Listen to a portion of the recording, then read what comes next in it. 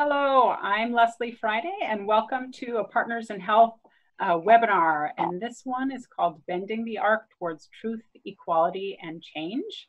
I want to give a couple seconds here for everyone who is dialing in. I know there were a number of people who are very interested in listening in today. We have a star-studded cast of PIHers, and I will introduce everyone in just a second. But you'll see that there is a chat function at the bottom. So if you have any difficulty, we have a team in the back here, and they will help you get connected. So just feel free to chat. There will be no questions from the audience. I will be asking questions of our panelists, and very excited to begin. So thanks again to everyone who's participating. Thanks to everyone calling in. Again, we will have a recording of this available. If you know anyone who is interested in seeing this but could not make it, they can access the full video later. So I want to welcome each of our guests here. And first off, Dr. Jim-Young Kim, co-founder of Partners in Health, vice president and partner at Global Infrastructure Partners, and former president of the World Bank. Welcome, Jim. We also have Dr. Joia Mukherjee, our chief medical officer of Partners in Health since 2000. Welcome, Joia. We have Ophelia Dahl. She's our co-founder as well of Partners in Health, led PIH as executive director for 16 years and now chairs the board of directors. Welcome, Ophelia. As well, we have Dr. Paul Farmer. Hello, Paul, another co-founder of Partners in Health and chief strategist at PIH. And Dr. Sheila Davis. Hi, Sheila. Sheila is our Chief Executive Officer and has been with PIH for many years as Chief of Clinical Operations, Chief of Ebola Response, and our Chief Nursing Officer. So welcome, Sheila. And Todd McCormack, last but not least, also a co-founder of Partners in Health. He now serves on the Board of Directors and on the Board of Trustees. So welcome, everyone. I'm Leslie Friday, and I'm your Director of Content here at PIH. So very honored to speak with all of you today. And first question, I'd like to throw, I think, to you, Paul, and then I'd like to have a conversation among all of us here. But the film Bending the Arc, which is available now on Netflix, so please visit if you have a subscription and stream it now. The film touches on some of PIH's founding principles. How have those held up, especially over the past 9 months in particular, and how would you rank progress toward them? Paul, go ahead. Thanks, Leslie. Thanks, Chief Content Officer. That's the coolest title. I don't know what it means, Paul, let me know, but go ahead. You know, it's since I'm with 3 of my friends who were there in the 80s and worked on this sort of mission statement together, you know, it was very influenced, let me put it this way, by Latin America. You know, I think of Haiti as part of Latin America, certainly Peru. But, you know, this idea of preferential option for the poor, you know, was really cribbed from liberation theology, which has the deepest roots in South America and Central America. And it wasn't entirely clear that that would be resonant, let's say, you know, on other continents. There were reasons that it would be troubling. You know, if you look at the North-South divide, there were reasons we knew that it would be troubling, you know, as a radical commitment, and radical in the sense of being really focused on the root causes of the problem as well as attending to those problems. So I don't think that we believed when in the 80s we were writing these documents and working together on this, this means of constituting Partners in Health. I don't think that we assumed that it would live on forever. And there have been a number of our interlocutors and colleagues and friends who've said, well, you know, we don't really like this term, the poor. And again, this is a term that's very common in Haiti and across Latin America to call oneself part of the poor or the people. And that said, you know, sometimes when we hear that, like our colleagues in Navajo have said, you know, we don't really like that term. We don't think of ourselves as the poor. And why would you? You know, and we've heard it elsewhere as well. But my take on that is, okay, well, we don't have to use that term. There are so many others. For example, when the Rwandans pursued a really aggressive agenda to roll out services across the nation, they didn't use the term option for the poor. They talked about focusing on the bottom quintile, which Jim had to do when he was president of the World Bank. It's a different set of analytic terms and ways of describing something. But as Jim made very clear that he was sticking with option for the poor, even inside the bank.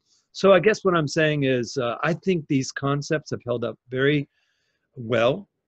We still have poverty in the world. We still have inequality. We still have racial injustice and plenty of it. And, I think it's pretty sturdy, but it's not like religious orthodoxy from a church, right? That we should be open to shifting our language and our concepts over time. But I think they've held up pretty solidly. And I go back to Todd, Ophelia, and Jim on that. Obviously, Sheila is the main person, since it's, she's running the organization. Yes, and I wanted to, I guess, toss the baton over to Ophelia maybe next and around.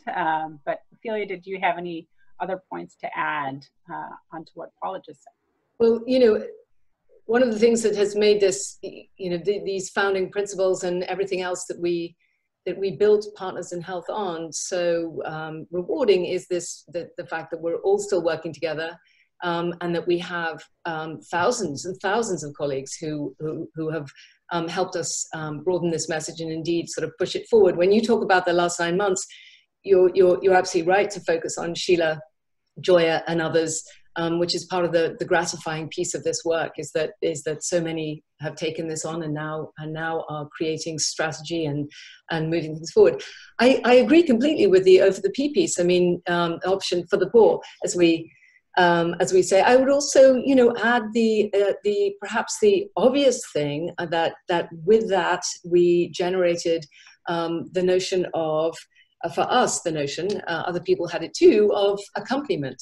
The idea that we would actually use the notion of proximity and having people from within the communities, the poorest communities, the most vulnerable people, that we would be working with accompagnateurs. And they in fact, it's a very interesting thing. If you think about the fact that the first time we started working with health agents, or in Creole, agent santé, and we were a socio-medical organization, very small at the time. And the health agents themselves said to us, please don't call us health agents, call us accompagnateurs. We want to accompany those in these open-ended relationships along the way. And since then, and I would say this is the real answer to your question, how this has held up, is that we have broadened that notion almost exponentially to mean the accompaniment of governments, the building of a community health worker force, which we see very, very strongly in epidemics and pandemics. So, those principles feel very, very real to us still and have held up well. Yeah, I think of even right now in the United States, the idea of accompaniment, right? And how that's playing in. And maybe, Jim, if you wanted to add a bit onto the conversation here. Yeah, sure. I think the commitment to this notion of a preferential option for the poor took us down certain paths. And we learned so much from each path that we went down. So, one of the first fights that we had with the global public health community was around drug-resistant TB. And in that, we just saw things that we could hardly believe. People saying that it's actually fine and better and morally and ethically superior to let poor people with drug-resistant TB die, because you're going to take money away from the regular TB. We could hardly believe that that's what we were hearing. But then that as the kind of as the result of taking an O for the P stance into things like global public health, taught us so much, taught us about how our instincts and reaction has to be honed so that we're not talked out of O for the P by people who otherwise, these are global health people. How is it that they're talking us out of treating poor people for something that's a deadly disease that's spread in an airborne fashion from one person to the next? And so then, HIV after that, again, O for the P said, really? You're going to tell 25 million people in Africa that they're dead? I mean, literally, people said that. I think we're talking about the next generation, right? Literally saying you're all dead. And so I think that the idea was powerful, but it was powerful because we had, the science and the gumption and the courage to tackle, these arguments in front of people who part of their anger was they thought, how dare you question our ethics and our morals? And we said, we're not questioning you as human beings, we're questioning why you want 25 million Africans just to die, and how is that possible? So I think with each victory like that, it's honed a kind of, praxis, if you will, another term that Catholic people love to use, practice with reflection. And in this case, it's practice with reflection and with research and with evidence. And each time you have that next experience of saying, really? You're going to tell me that all poor people are going to just die from this? Every time that's happened. And there's a big chunk of time when I was off doing other things, including at the World Bank. And what I found coming back was that those experiences have been repeated over and over and over again, so that the instincts of this team that Sheila now leads are really strong. And it's what led, especially Joia, and I was sort of behind Joia as she argued with experts who were saying, there's no role for contact tracing. You can't do it. You can't do it. You can't do it in the United States, right? And we finally won that argument, and everyone's talking about it. But now that there's the announcement of a vaccine, I feel like there's a real possibility of moving backwards and not doing those things that are going to be required to make sure that every poor person in the United States, every poor person in the world has access to that vaccine and to the benefits of science. So not only is it still relevant, but with each new experience that we tackle and each new experience in which we see that over the peak puts us in such a good position vis-a-vis, what becomes the conventional wisdom, that I think this is an idea that will, I hope anyway, outlive us as founders. And lastly, Todd, I want to hand it over to you too, so you have an opportunity, as someone who has been with the organization since the early days. What are you thinking now? It's been great to be watching the Bending the Arc movie live for my last 30 plus years. And it's interesting, at the end of that movie, they talk a lot about how when Ebola was just hitting in West Africa and how the investments that have been made in Rwanda over a decade in combating AIDS and the spread of AIDS, how successful those efforts were in providing a public health infrastructure that allowed them to effectively respond to Ebola. And, when I think about the last 9 months, I was on a call, I know Sheila and Joia will reference them as well, but, our team in Rwanda now is the pride of all of us. I mean, they're there and they're working. And I think as of 10 days ago, there have been 37 deaths from COVID. And you compare and contrast that to some of the places, sadly, in our own country where we've not made some of these investments in public health and aren't having the infrastructure community health workers. It's discouraging. So it's really, I think our principles are proving out once again that they're right principles. And I just wish that these lessons that have been proven over and over again can start being adapted more readily in more places. That's great. Thank you. I really appreciate that. It's so fabulous to see the successes in Rwanda, right? And it's not magical thinking. It's actually good planning and execution of that plan.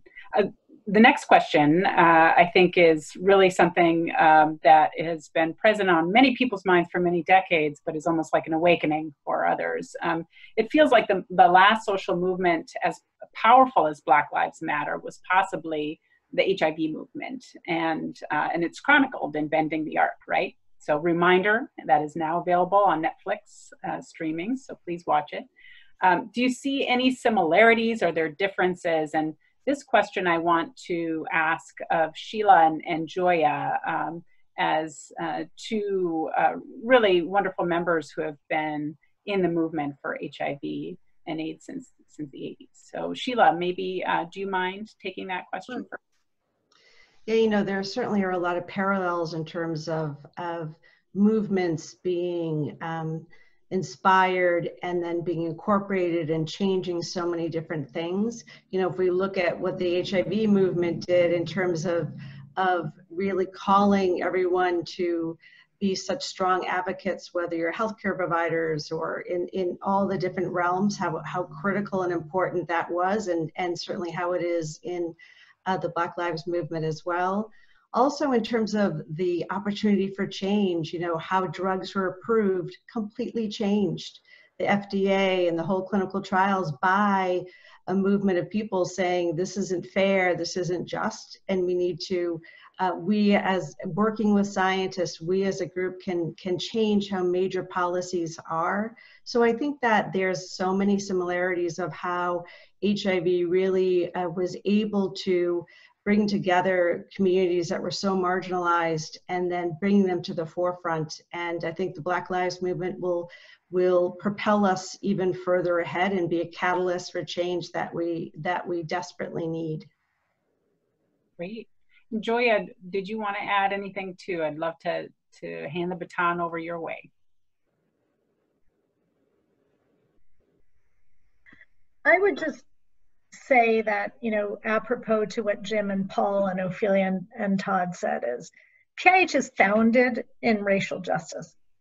And I think that's what's drawn me to PIH for all these years and has made me feel so such a zealot about PIH, because, you know, health justice must be racial justice. Health justice must take into account the historic impoverishment of Black communities around the world. And I think our rootedness in Haiti, which is the font of wisdom, in my opinion, around racial justice, the first country, of course, founded by a slave revolution, and the presence of our Haitian team, our Haitian brothers and sisters kind of in our hearts all the time, who have worked so hard with their African brothers and sisters, is a very moving transnational solidarity. And I would just say, and I want to keep this brief, that the thing that differentiated the AIDS movement from the lack of movement on TV, for example,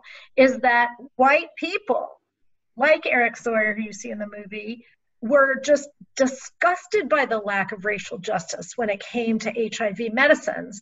And that extended, of course, to Africa. So I think that it is a must that we make these really synergistic arguments. But I feel like PIH has been my home because of racial justice at the heart of it.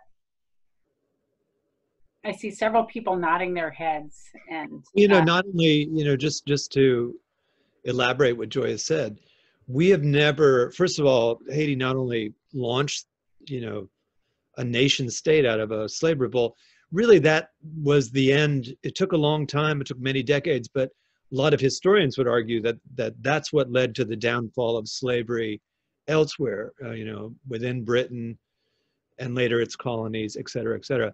And we indeed were very explicit around racial justice back in the 80s, but we've also had no experience in any of our expansions elsewhere, particularly on the continent of Africa, but elsewhere across Latin America and other places we work, without our Haitian colleagues. And so I really want to say thank you, Joia, for just underlining that once again.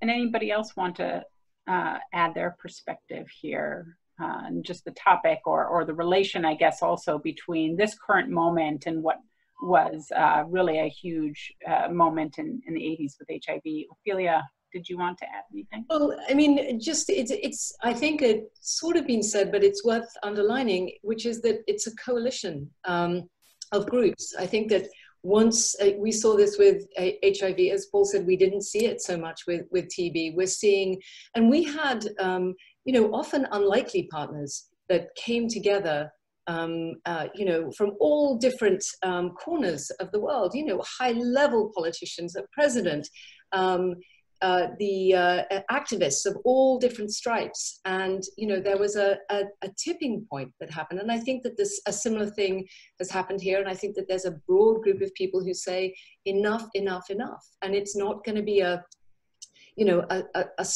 short-lived, short-memoried situation. We will It needs to be a structural change. And so there are similarities without question. I just would add that I think, you know, the Black Lives Matter movement is just strikes me as being much more serious this time than the kind of versions of identity politics that I think, you know, we've avoided. Identity politics can be very important, but can also get really silly. And I think in this case, what we were talking about is real data. You know, if you combine Option for the Poor with racial justice, it's very different than identity politics. And I think that's what's been encouraging to me about this. You know, Black people are getting killed at just ridiculous, disgusting rates by police officers. This is real. You can't deny this. And I think that when you combine O for the P and racism and then bring these things together, it takes on a much deeper kind of, I think, meaning and has more weight. And it's what I think we've tried to do all along. Right? We've never been just about racial identity. We've never been just about healthcare. That bringing together of these different kinds of analyses is actually really hard to do. Paul always talks about history and geography and political economy.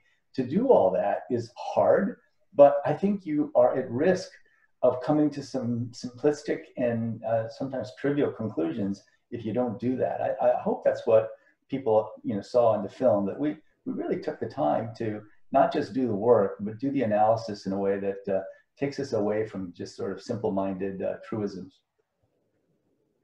I think that's a good segue to for the next question, and also just to mention, I hope, Paul, I don't embarrass you, but Paul's book, Fevers, Feuds, and Diamonds, Ebola and the Ravages of History, is coming out November 17th and merges a lot of that conversation, right? History, geography, racial justice or injustice really overlapping with global health. So to look for that on November 17th. And if you haven't watched Bending the Arc, please do so on Netflix. Our last question here is meant, I hope, to be a great general conversation here. PIH tends to take the long view, and knowing that dismantling structural inequities requires courage, diligence, and really endurance. And I agree, it's part of what I love about Partners in Health. But this feels like a moment ripe for rapid change. Do you agree? And what about now stands out to you? And if you don't mind, Jim, I'd love to go to you and maybe Joia and open it up to other folks here.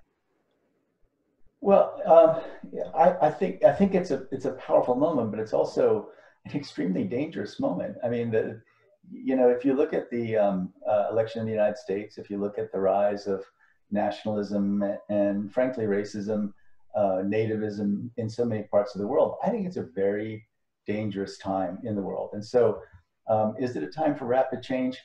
You know, gosh, I hope so. But I think, again, we will be extremely well served by sticking with the things that we've learned over years at Partners in Health. And that is that, you know, if you look at the world from the perspective of what does this mean for the health and well-being of the poorest? What does it mean for them? Then I think it leads you to a lot of pretty clear answers. And in the case of, say, COVID in the United States, you know, what I'm watching for is whether we revert once again to a kind of magical thinking that says that as long as we have treatments and as long as we have a vaccine, everything's going to be fine. Well, it's actually not, it's already not fine for the people who are so-called essential workers. It's also already not fine for the people who are from communities that have been marginalized for a long time and in which we see death rates that are far higher than the community. So in order to get it right, you know, you're going to really have to build the ground game, build the kind of community health workers, the networks that frankly we've been building in Massachusetts under Sheila and Joia's lead. And if we don't do that, we'll be making errors. And so I think in this case, as we watch to see what kind of change really is afoot, if we stick with that insight, accompagnateur, focusing on how the poorest are doing in this epidemic, I think, you know, maybe unfortunately, we're going to run into some conflicts with people, you know, even in the new administration, who are going to want to think that, you know, vaccines will solve all the problems. So this could be a time for change, but I think what we bring to the table in terms of Option for the Poor, the kind of justice work we've done, is needed, and I hope it's not ignored. Joia, what would you want to add there? Yeah, I agree with everything Jim said, and I don't want to add too much, just to say that in the middle of this terrible economic pain that people are suffering, and the racial injustice and COVID, there is an intersectional possibility for work that would change the material sort of lives of people. And I think that, you know, we talk about contact tracing, but it isn't really what we're doing. At Partners in Health, we are really trying to weed through the noise, find the most vulnerable, and make sure that those folks, you know, the poor, make that option for the poor real in an American system in the middle of a pandemic, in this, you know, terrible economic crisis. So I think that I agree with Jim. It's very dangerous, you know, that people are becoming very unmoored, and this is why when people just talk about testing for COVID, they're missing the boat, right? Because you can test all day, and we saw this with HIV, but if care and supporting people materially isn't central to what we do, the testing it completely makes no sense. So I'm hoping that we can get those messages to the government and help with that, because you know, even if we had a vaccine tomorrow, there are communities all over the country that they would be last in line. And so I just feel like the racial and economic justice aspects have to be fundamental to program design. And it would be healing. It would be a way to heal the wounds. You know, just one small anecdote. Paul and I were at a you know, like a little dinner in Rwanda in the very, very early days. We were in a village, and there were some reporters that came with us. And there was a Rwandan doctor who has actually left the country and was not particularly for the P, and very kind of cynical and grumpy. And we were out in the community with community health workers, and the reporter was there with us. And he asked, do you think this can work in Rwanda, these community health workers? I mean, people don't even like each other, you know, it's post-conflict. And I thought, oh my God, he's asking this grumpy guy, like, this is going to be terrible. And this man, who was not really a PIH fanboy, said, this is exactly where you need community health workers. We need community health workers for healing, societal healing, people taking care of one another, people meeting each other's needs. And I think about that all the time, and I think about this terribly divided time in the US. Wouldn't that be a way for people to reach across these ideologic divides around their common needs and suffering? Oh, well put, Joia, and whatever you call it, right? Expert mercy at this point with people who have deeply complicated lives. I will say, Leslie, to your question about, you know, the length of time this takes, it's sort of, there's an interesting tension between that, because early on, things that took us a long time to build systems, if you're really interested in building a system and you're not interested in just an intervention or you know, an innovation, an app to do something, it generally takes longer.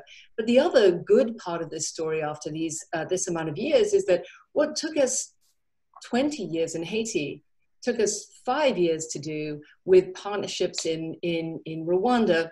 Will take us probably, you know, less time to see real progress made in West Africa. And it was because of this experience and learning from our colleagues that Jim and Joia and Paul and Sheila were able to go to Governor Baker and say, hey, there's some piece of this missing that we've had in these other places and dealt with Ebola and other terrible epidemics and HIV and all these other things. It's not only good for the epidemics, it's also good for the health system as a whole. So if you have built up that reputation, if you have experience doing it, then you can go and say, this is a rush. We are in a rush right now. There isn't a lot of time. We're not too late, as Jim says, but we are in a rush. It took all of 2 weeks to stand up. You know, again, I say that with awestruck admiration for my own colleagues, but it just, you know, you do learn how to do things and can speed it up very significantly, as Ophelia said. And, you know, I think we're going to see more and more of that if we have the resources we need to do the work. You know, I have to say, I found that, you know, having been away from the organization in terms of a day-to-day level, I mean, you know, I was always in touch with the founders and Joia and Sheila. I only met recently when I came back on the board, but you know, is a great tribute to everyone else other than me on this call, that you've trained this unbelievable group of people. You know, a lot of them very young, some of them not so young, mostly younger than Paul and Todd and me, but it's extraordinary because the way that they approach problems, you know, is so deeply embedded in the experience that we've had. You know, you start with F with a P, you get right to racial justice quickly, and then you walk into a room saying there could be very credentialed people telling us that this is impossible or that you shouldn't do it, and don't believe them. Don't believe them, because you know what? We've had this experience before, and you know, now everyone will say that they were on our side, you know, 30 years ago, but they weren't. They weren't. And because those lessons have been so deeply, you know, taught in the group of young people, we see now people in Newark, people in Florida, people in Texas going in and able to influence the discussion in such important ways. I can't tell you how impressed I've been with just the quality of the young people, you know, who are tackling, you know, this worst of all pandemics. You know, if I could just interject very briefly, and excuse me, Todd, I don't want to cut you off, but one of the questions in the chat from Tawny, if I pronounced it correctly, is what is the plan of PIH in producing a lot of young, this is just picking up Jim's point. We have, you know, we actually wrote that into the mission statement also, that part of the job would be, we didn't use terms like local capacity building and wouldn't now either, because it's kind of a goofy term. We met, I mean, it's just used so indiscriminately to describe all kinds of faux training programs that last, you know, a weekend in a hotel in a capital city somewhere.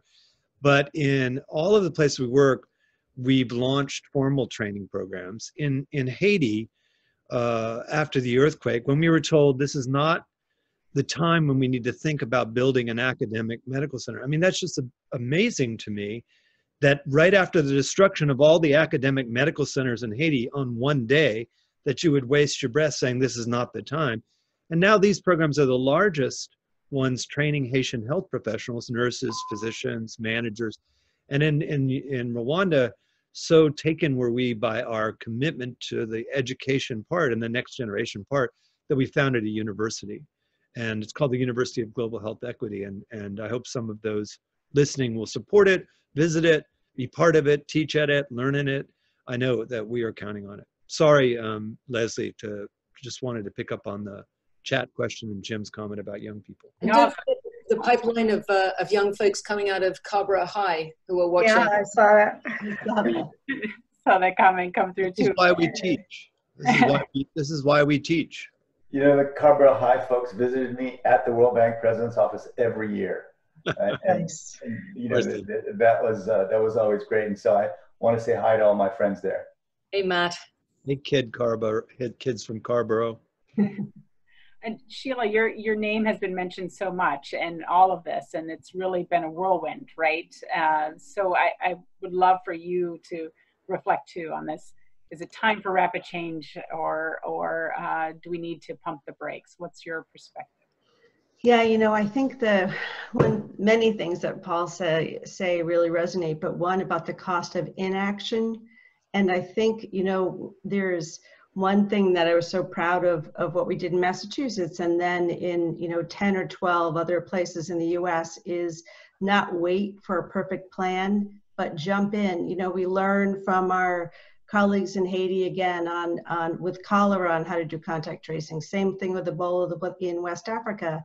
And I think hopefully this will be an inflection point in the US in our healthcare system, that we focus in the community, we focus on public health, and we learn from our colleagues in other places in the world that do that part of a comprehensive model really well.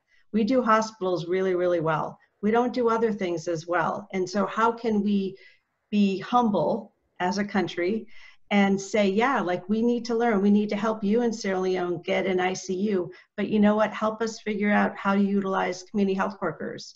And I think it's an opportunity, and the bending the arc was about not giving up, listening to those who are most proximal to what's happening. And this is a time when we can do that. It's an exciting time, and a time when all movements, whether it's racial justice, climate justice, all need to come together to try to give voice to people, or give people the mic of who are battling these things closest. So I think I'm optimistic, and I think it's a time that we need to really move. That doesn't mean we don't, continue to build roots and have a grassroots organization, but we have to do both at the same time. I think that's the thing that's really phenomenal, right? Is that Partners in Health didn't stop working in 11 countries around the world.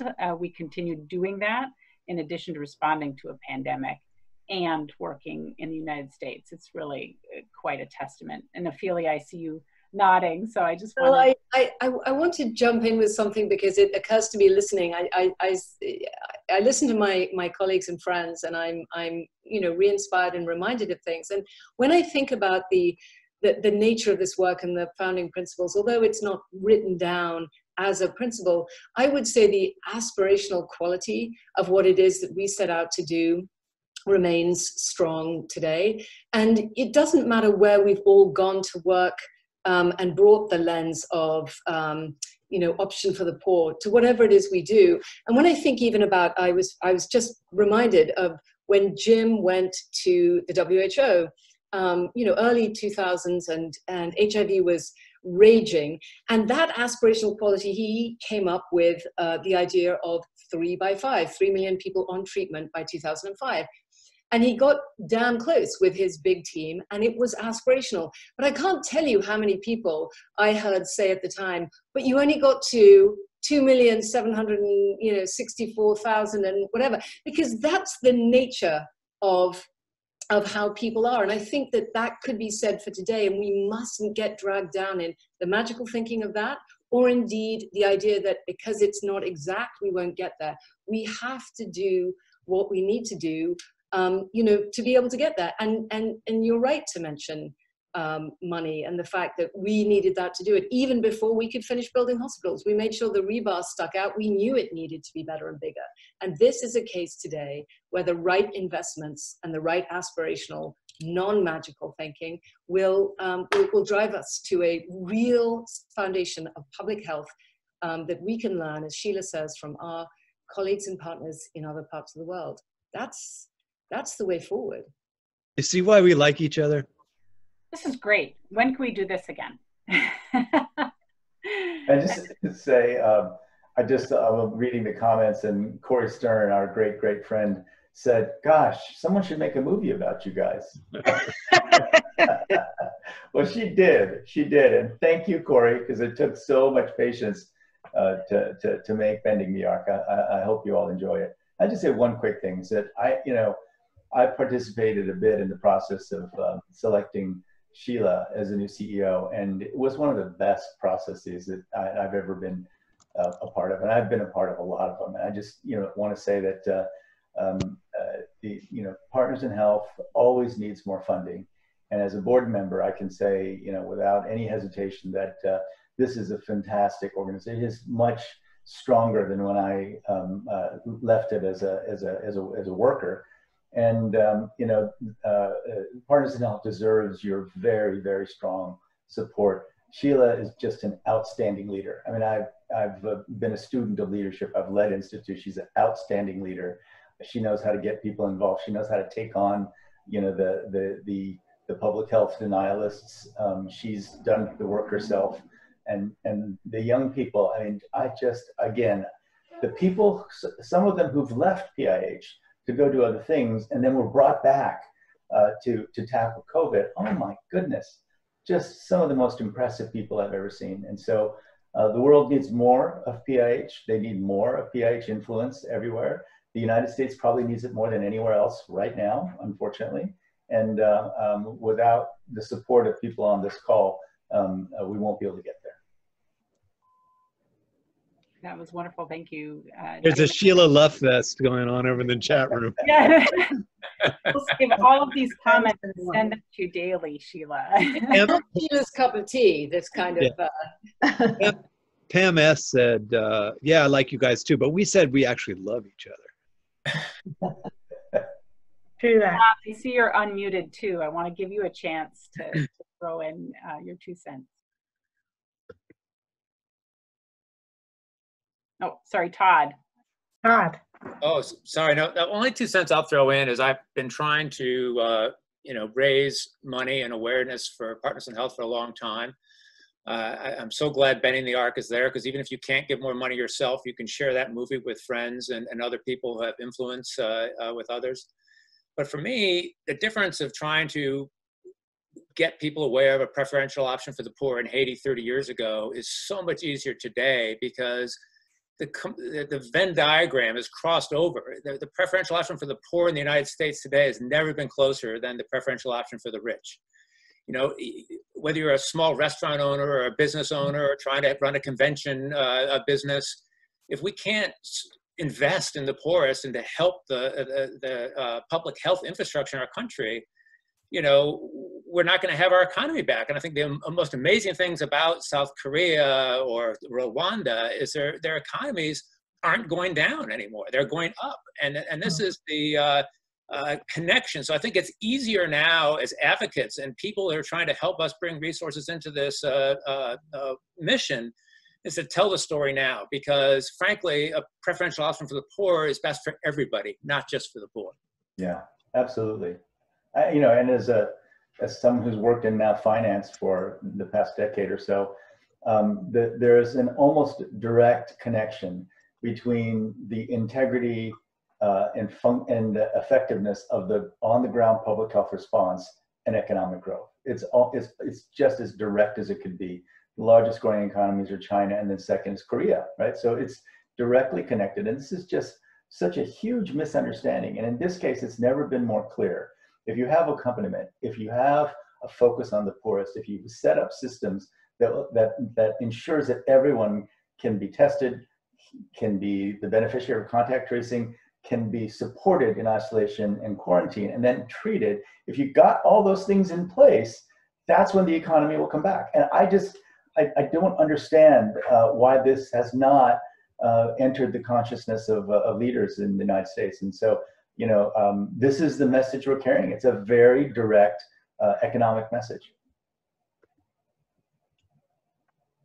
And Paul or Joia, I see you're unmuted too. I just wanted to give you an opportunity to add any other comments.